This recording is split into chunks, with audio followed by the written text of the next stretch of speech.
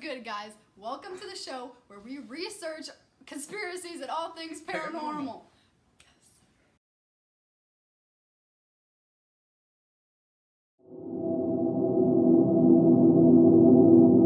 Hello.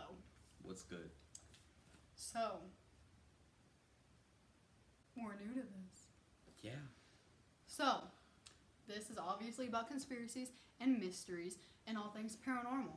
So, in this channel, you'll see a lot of different stuff, like... A lot of different stuff. Oh, it's funny, I don't know. Like, we use this Ouija board a Ouija. lot. We Ouija. go to cemeteries, we will... Ghost hunt. And we'll have conspiracy videos and a lot of other stuff. So, subscribe. Skirt. Disclaimer. All theories and opinions said in this video are for entertainment purposes only. Don't sue us! Yeah. So, he will Also- take you into our first theory about interdimensional shit. Interdimensional stuff, because we can't say shit. So, okay, well, you know what I'm saying? There's multiple different dimensions. Some people say there are 11, some people say that there's 7. Well, I think, like, this is 3D. This is a fact. Like, Earth is 3D. And then we can achieve up to a 7D level, but extraterrestrials are said to be 7D and above, which is what we can't access now. Well, I mean, there's theories against that saying that you can access that, and we'll get into that later. But there is, like I said, multiple different dimensions, and what they say Earth would be is like a seed, and then all around it and above and below that one, there's just dimensions everywhere that you can fucking yeah. And when aliens do come to contact us in another year, so like it's gonna happen, and they're not gonna look like aliens like E.T. Well, some of them will, but Those are called grays. When they do come here, they're gonna look just like us, and they're gonna be on an entire different dimensional level, and we'll recognize it. And some people say that when we do meet them and come in contact with them, we will feel a lot of different emotions, because they radiate on something so much higher than what we have ever felt before in our lives that we're not going to know what to do.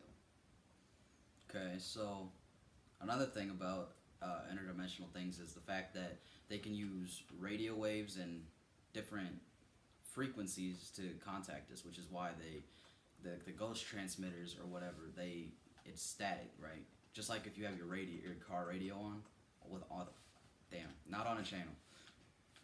Like, it's the same process. So they use, because the frequencies go into the other dimension, so they can use that, and that's why your TVs can get shut off, or your channels can get changed and shit, like stuff like that. Like, for example, the other day we were using the Ouija board, and there will be a video on this next week when it gets posted. We were using the Ouija board, and Matt is sitting right off camera playing his video game, and the ghost messed with it, and it made him mad. Oh, at the University of Washington, under Bill Gates, apparently they will shut your heart off for 5 minutes, and... Hey guys, I just wanted to update you because I'm editing this right now, and when we started talking about when Washington was... Oh my god, this lighting is so bad. When Washington State would stop people's hearts for 5 minutes and then pump oxygen into their system, they said it made them have, like, trippy stuff happen to them to where they would communicate with the interdimensional creatures, and that they would start doing that a lot. And that's something they did. I don't know if that's proven or not, but it's a theory. And it's an interesting theory, because I wouldn't want my heart to stop for 5 minutes to get blood pumped in, not blood, oxygen pumped into me to see some trippy, intergalactic, interdimensional stuff. But it's midnight and I'm loopy, so I'm gonna keep editing and go to bed, okay? Bye. So now, there's another thing that we want to talk about called astral projection. Which I do not recommend you even try to do. Yeah, I don't want to do it. It sounds really scary. So astral projection is known as an out-of-body experience, an OBE. And it is said to be when it can happen during like a near-death experience, or even when you're just falling asleep. And a lot of times it can happen accidental, but there's people out there who will do it on purpose to want to get to the astral plane. And it's when your body is still in a conscious state, but your soul will leave your bodily vessel and go to the astral plane. And the astral plane is like, it's a realm. Like on Earth, we are on an earthly realm right now. And they say that that's the lowest one. And then when your soul projects into the astral realm, it goes to another level. And that is said where spirits reside. And then above, there is the heavenly realm. So when you die and your soul goes up, you're going to go through the spirit realm and then to the heavenly realm. And I guess that's where a lot of spirits will get trapped between the spirit realm and the heavenly realm. Because the spirit realm, you can come and back to the earthly realm and contact us as a spirit through portals like Ouija boards and like other things that ghost hunters will use to contact them. And your body is asleep. You are sleeping while your mind is awake. So when a lot of people do it, they will feel mentally drained, and they will just, their bodies will be energized, but their minds will just be so drained and tired. Kind of like how when you use a Ouija board, all of your energy gets drained mentally because you're using your energy in your body as a portal to communicate with something else. And it can lead, if you do it a lot, it can lead to like depression, suicide, all of that stuff. Okay. So a reoccurring theme that you'll hear going throughout these types of conspiracies is that your body is a vessel. Yes. So there are other theories that we're going to touch on based around that. But, yeah. And if you do want to try it and you're religious, I would I would advise against it. Oh, that one. Unless, because a lot of religions like Catholicism have condemned it as being sorcery or witchcraft, because they say that your soul leaving your body is a death experience. Like that's only supposed to be one time and one time only. Like, but like Hinduism and other religions practice it religiously through a form of yoga. So if you do want to do it and you are religious, just check with your religion and your beliefs and make sure that you are not in the wrong. But I would never do it at all. What? Don't do it. Just don't do it. There are ways to protect yourself, it is said to be. And it is said like crystals and like healing rocks can protect you, because it's said that when you do astral project, you can see bad entities like demons.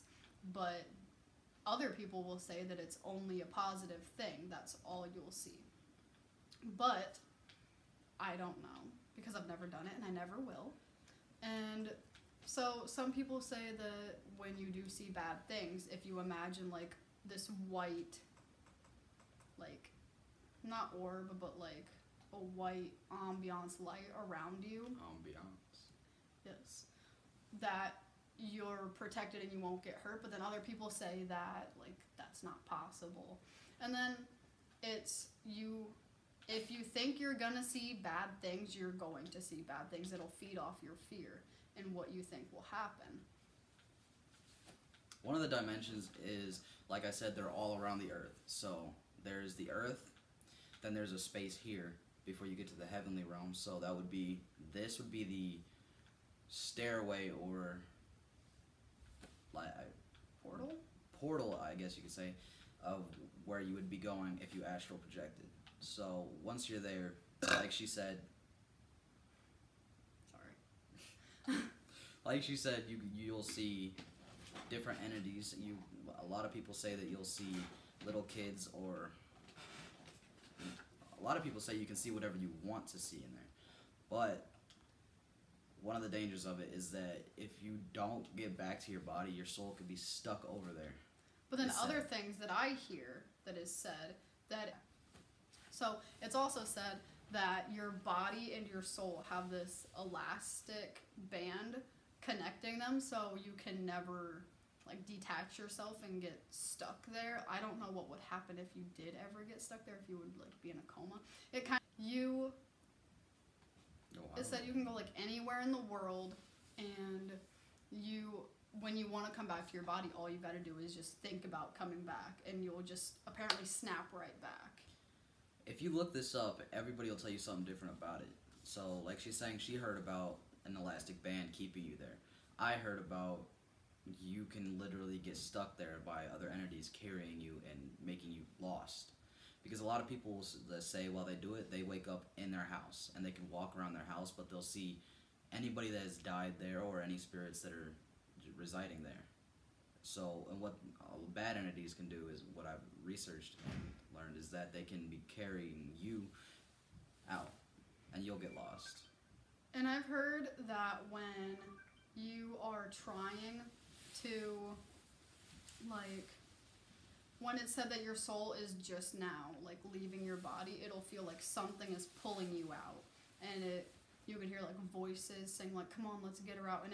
And people take that as a negative experience, as, like, a demon trying to pull you away, like, take your soul, which, again, I don't know because I've never done it. But there is a difference between astral projection and lucid dreaming, which is what I think a lot of people get confused about it, because lucid dreaming is when you are awake in your dream, but your body is, like, your mind is unconscious. Like, you are dreaming, but when you are astral projecting, your body is asleep, but your mind is still awake, if that makes any sense. And again, every culture will have a different version of the same thing.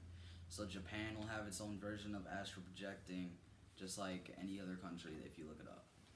And now, this is something that, like, this is a reason why I will never do it. It's called shape shifters. Shape shifters. Shapeshifters.